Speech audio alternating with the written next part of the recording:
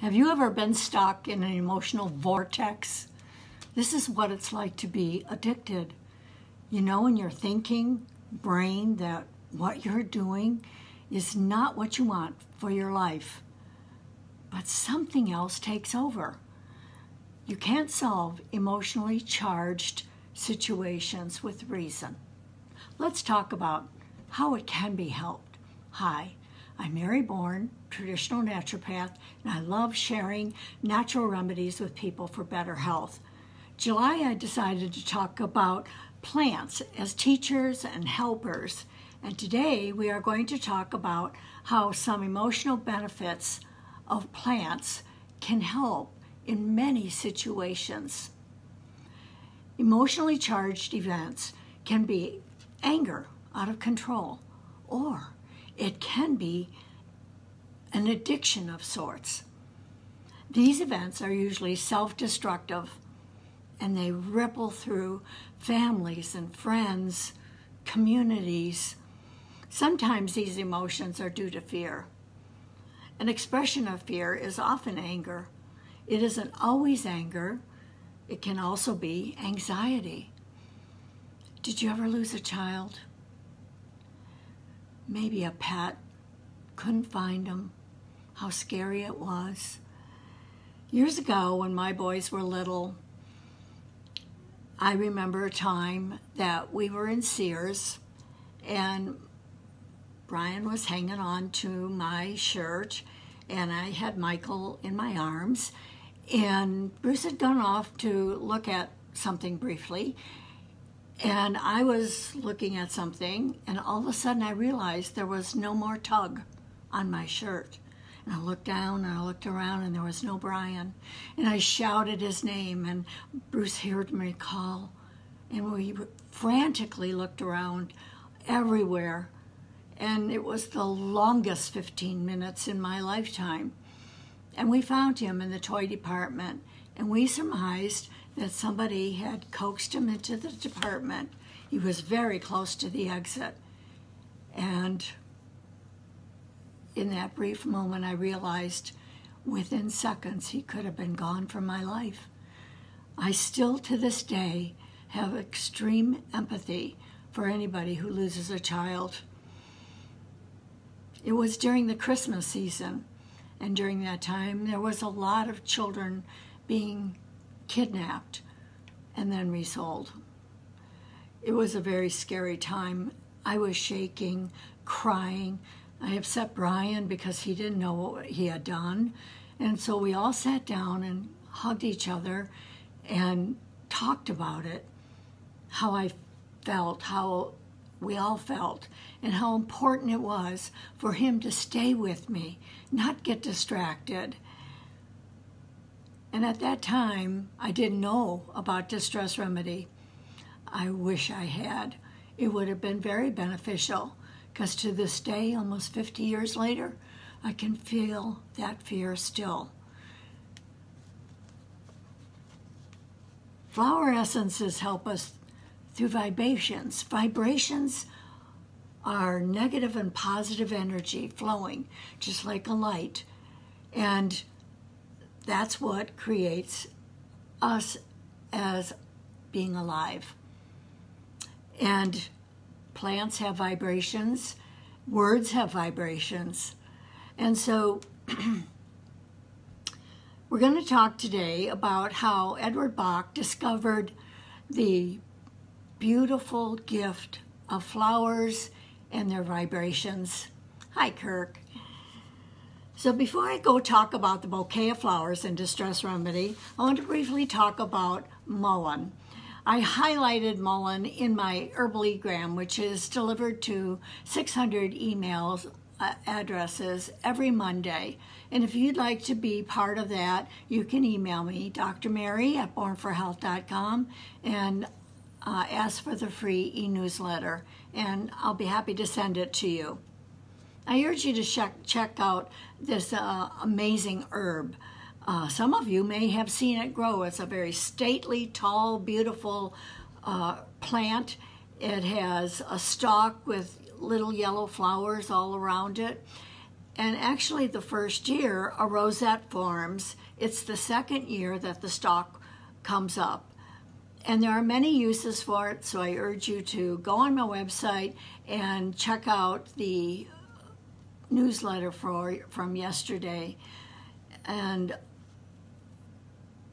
I learned recently that it can be beneficial for animals. Any itching that animals have, and you can swab it into their ear and it can go into it. I'll post the recipe. It involves witch hazel and the mullein leaves. So the bouquet of flowers and distress remedy. Let's begin with arnica. Arnica, you can see this beautiful herb, bright yellow, daisy-like. It makes me happy just looking at it. And it is well known in homeopathic medicine for pain. And in the flower essences, it deals with both emotional pain and physical pain. Now, a lot of times emotional pain can cause physical pain. So it again is vibration, so it can be used alongside of drugs. When you use pain medication, drug pain medication, it numbs you and you can't think properly. So taking distress remedy will help you deal with this pain, this emotional trauma, and still allow you to have clear thinking. So, and you know, distress remedy can be used on children and pets, pregnant women, people of all ages. We've put a few drops on the bottoms of an infant only 2 days old and seen results. So the baby was all tensed up, and shortly after putting the distress remedy on their bottoms of their feet, they open up and relax. And so you can see the baby calming down. Also, I like to use Roman chamomile. Diffusing Roman chamomile in the baby's room can cause the relaxation. It is antimicrobial, so it is going to get rid of any harmful microbes that are lingering in the air. So the next flower we want to talk about in our bouquet is this beautiful Star of Bethlehem. And you could just see it looks like a star. It's just gorgeous. Early spring it comes up and it's low to the ground. And this essence has vibrations that help those who are unable to cope and unseemingly unbearable conditions. These people may be dealing with devastating grief from traumatic events. The whiteness of the flower helps to invoke a time of peace and innocence. This is a wonderful essence for those who have been raped or coming back from war and they're unable to cope with everyday life. I mean, they've been dealing in such stressful times, and then all of a sudden everything's normal. Well, it's not normal to them. Their whole life has been thrown off kilter. So if a person, it helps the person find the inner strength to put these events in perspective, and they can move on and accept happier times. I hope you're enjoying what you're hearing today, and that you'll send me some hearts or emojis and comment. I'll respond. If you have something personal you want to discuss, you can email me, drmary@bornforhealth.com, and I will find resources for you. Remember, there are wonderful resources on my website where it says Herb Encyclopedia. So there are all the herbs listed. So distress remedy is there, Roman chamomile is there, and you'll get some great information with a list of all the resources and papers it's been printed in. So the next herb in our bouquet of distress remedy is rock rose.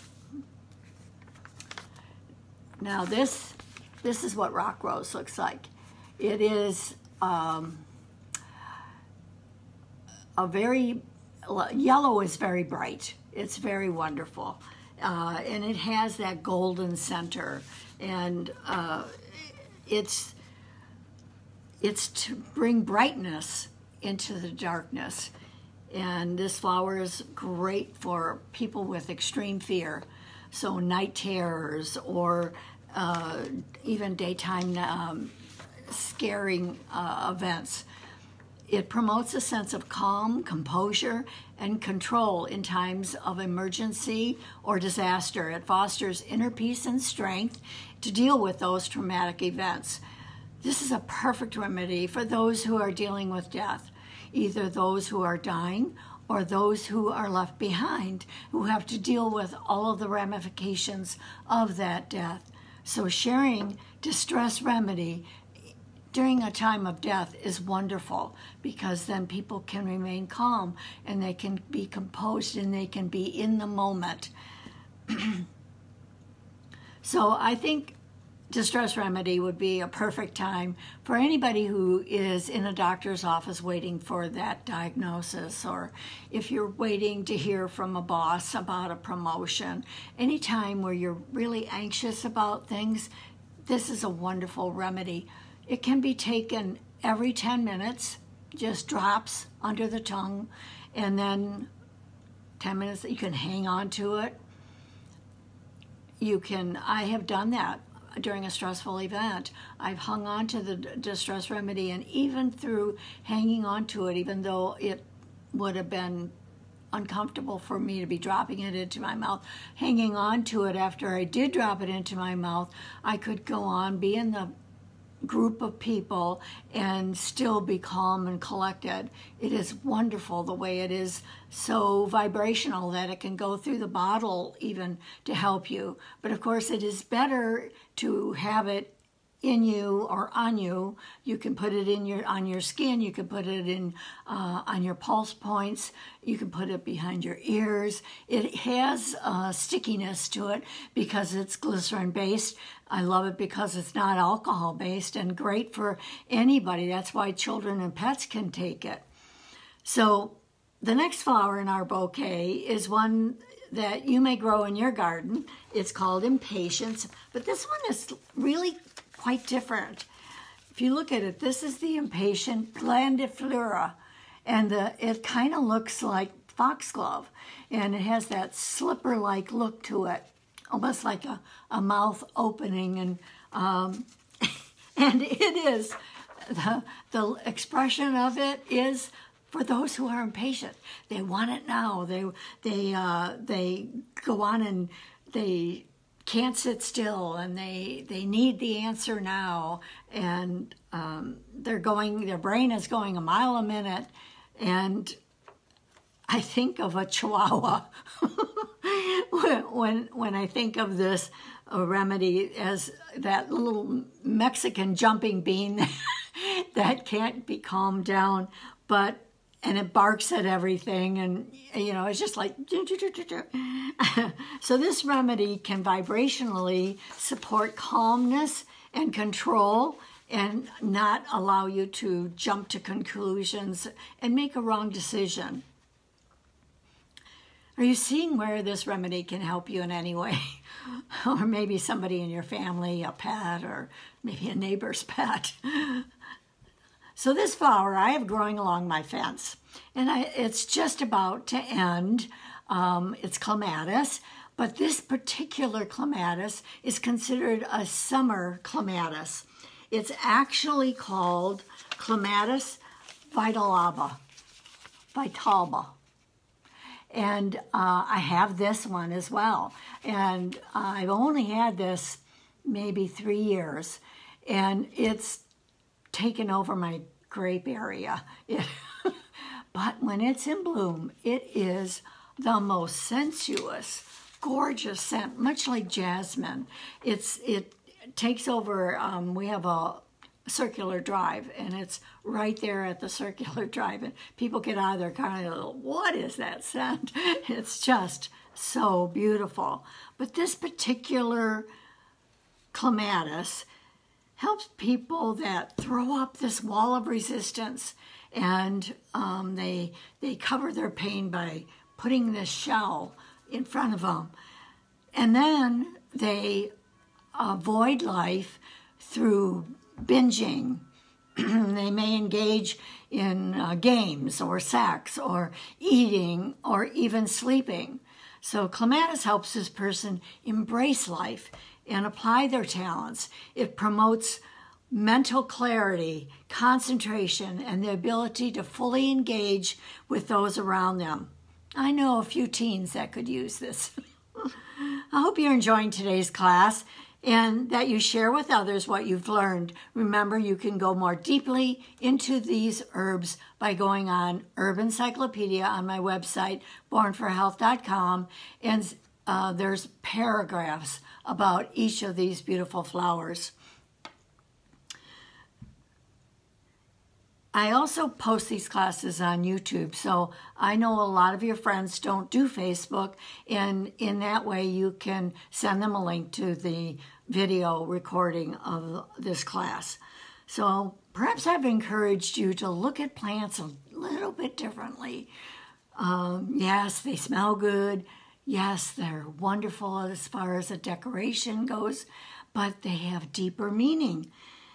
Maybe the next time you'll look at a flower and you'll look at the color and the shape and how it is put together and where it was grown and what were the circumstances. Yes, the smell.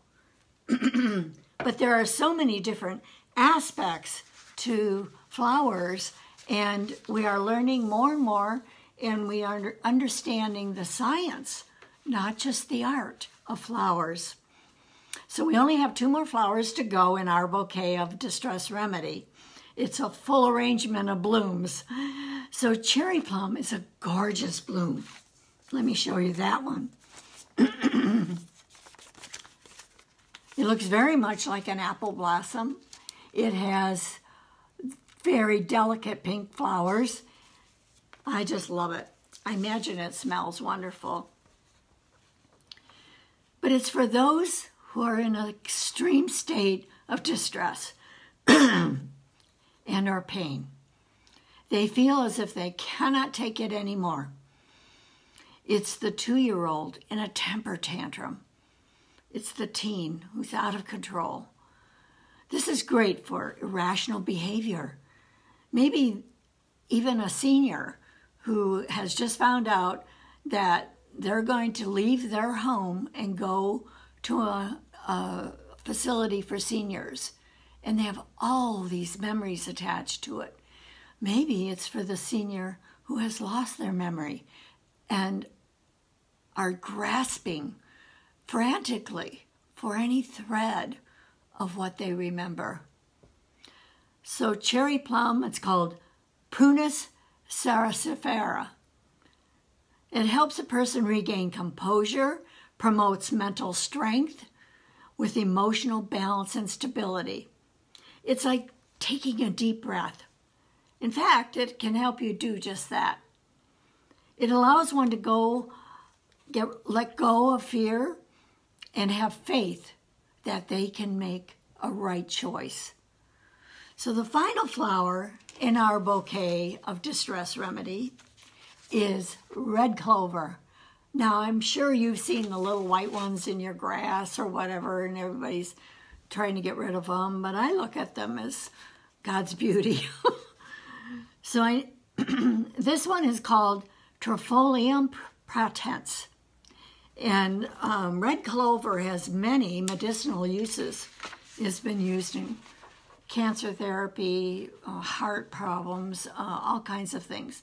But in the emotional healing I do, it is used to calm hysteria. It is the fear-driven, by influence.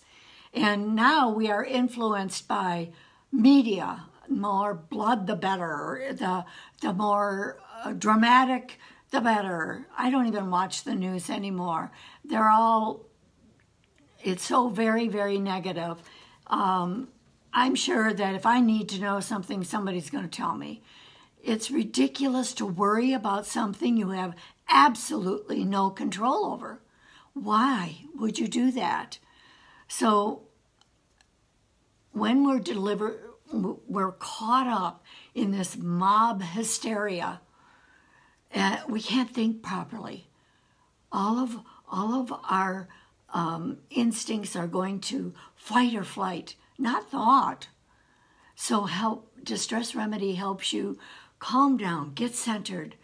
What's the reasonable thing to do here?